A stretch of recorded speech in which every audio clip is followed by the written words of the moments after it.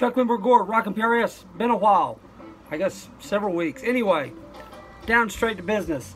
We got some Humphreys McGee Party and Peeps rocking right now. And kind of the appropriate music, I think, to talk about in less than a week. Well, actually a week. A week and a day. Phish will be at Dixie for the first of 3 nights. And the really good news is, the third night, never miss a Sunday show. They're going to be casting it. And I'm going to be there. And I'm going to watch it. I might watch the whole thing. I don't know. We'll see how it goes. What do we expect for Dixie this year? Well, I'm coming with no expectations. After a really great Baker's Dozen run, let's just say it's going to be a great Dixie, and let's just surrender to the flow and make it happen. What do you think? Looking forward to it.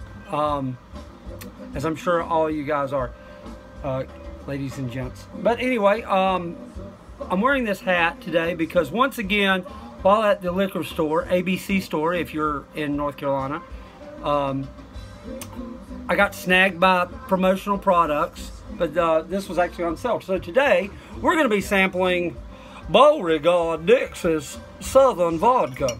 This is actually distilled in Charleston, South Carolina, where last fall I saw Phish. Actually, it was North Charleston.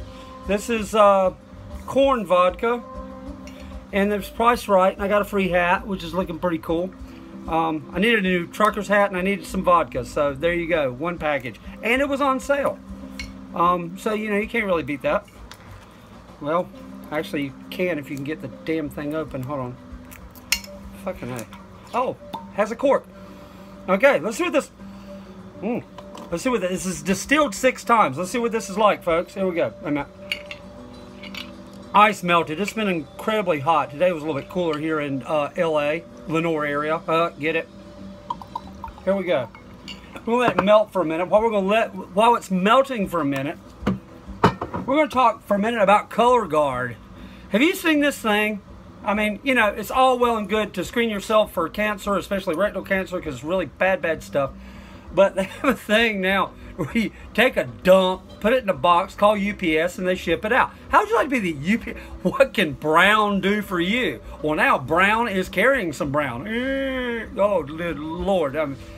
Anyway, Color Guard. Take a dump in a box, ship it to us. We'll tell you whether you got cancer or not. You know, truth is stranger than fiction. Anyway, let's go ahead and let's sample some of this Beauregard Dixie's Southern Vodka. It's supposed to be good. It's a boutique vodka and the price is right. Here, let's give it a shot.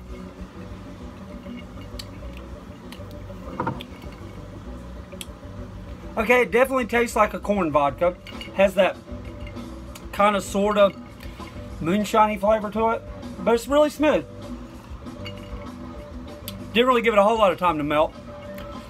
Initially smooth, corn flavor, slight burn afterwards.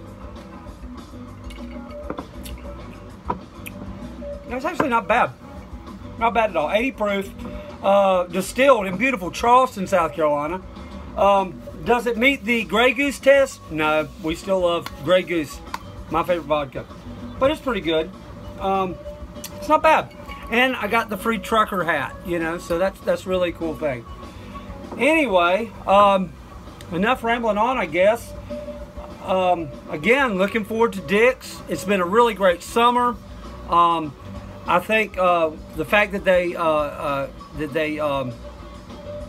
streamed the Dayton show might suggest that they're going to have some really cool things going. I know they're going to have cool things going on at Dixie. Sunday night's going to be really special.